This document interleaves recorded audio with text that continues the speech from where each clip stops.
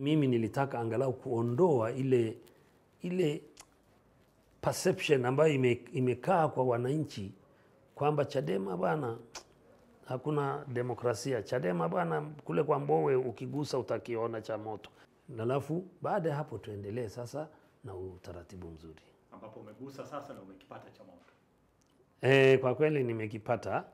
Ndio maana sasa nikaona kwamba ngoja mimi afadhali nipumzike. Unajua umri wangu ni mkubwa pia.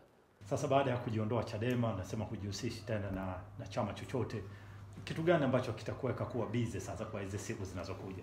Nitafanya shughuli zangu za kawaida. Mimi ni mkulima na mfugaji. Nitakuwa nafanya hizo shughuli.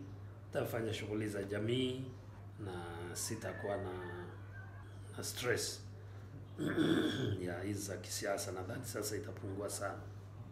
Ndio. Asante sana. Asante na shukrani.